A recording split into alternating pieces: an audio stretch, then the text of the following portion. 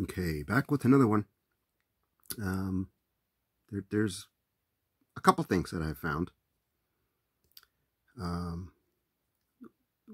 One is I've already shown a couple of different ways at how you get the 47 degrees and where it comes from and what its geometrical significance is,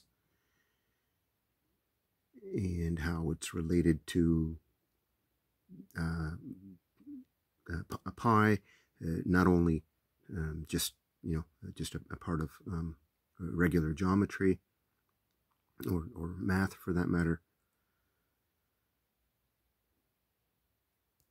So what I found is if you take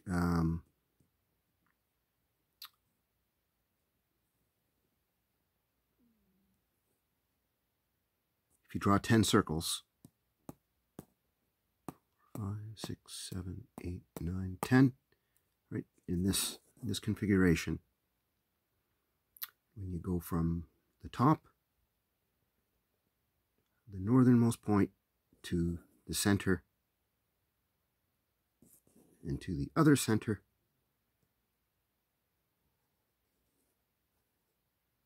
the angle in there is exactly 47 degrees.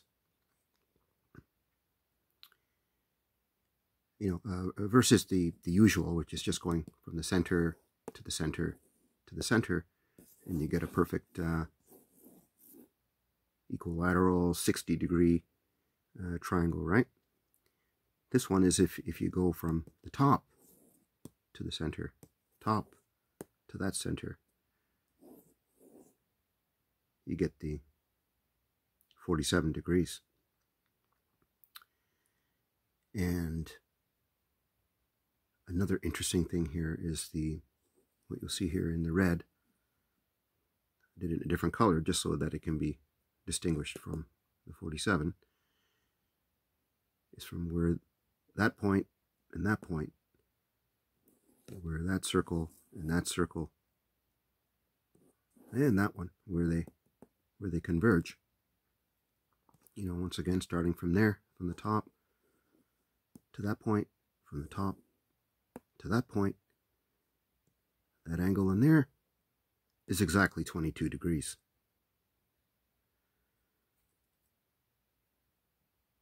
And for the other part of this video, I did a little video or a section on this before, showing the compass and the square, where I've actually found something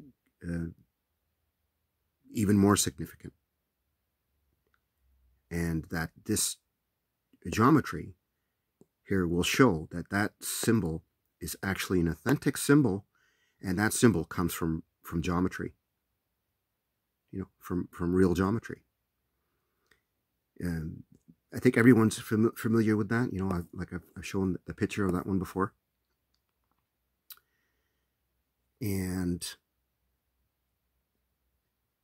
if you look at that picture of the compass and square,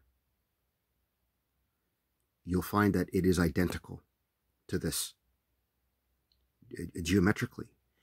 And where the square is the corner of the square is exactly where the line of the 22 degrees meets, right there. If you draw a point, if you draw a line from that point, to that point, right there, right in the middle, you put your square on there, and that line goes right to the edge of that circle. The other end of the square goes exactly right to the edge of that circle. And that's why in that symbol, they have this exact configuration, this exact alignment of the 47 and the square. They didn't show you the 22, but I figured it out. That's why. You can go look at that picture right now, and you could put these side by side, and they're going to be identical. You know, the square isn't like a little lower or a little higher, and the ends of the square, you know, they didn't extend a little further or they weren't a little shorter.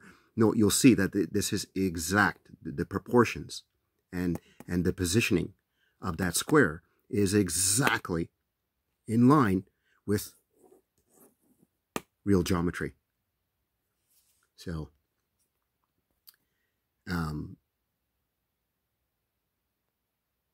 that just further proves that that symbol is actually an authentic symbol, and it comes from geometry. Which is why I'm into this stuff. I just happen to love geometry. Like, some people are way better at discussing the doctrines and the other kinds of information. My kind of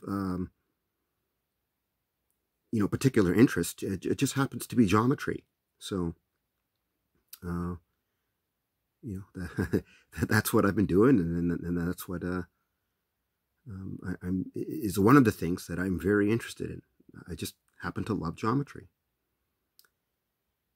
And yesterday I found this part. Like, oh, this is neat. Here's another way to find the 47 and the 22. And then, just this morning, as I was drawing this, a better version of this out for the purpose of this video, like the dimensions and the radiuses and the diameters of these circles are not significant. I didn't bear that in mind. I just wanted to get 10 circles in this exact, configuration. And this will always give you a perfect 47 degrees and a perfect 22. And so, yeah, it was just this morning as I did, as I was drawing out the 22, and then, I focused on this, like an imaginary line going across here, and I go like, oh man, that's exactly where the bottom of that square is in that symbol. And, it extends perfectly to exactly, that proportion, right to the edge of the circle. So, there it is. And, geometrically proved that that's an authentic symbol and that it comes from geometry.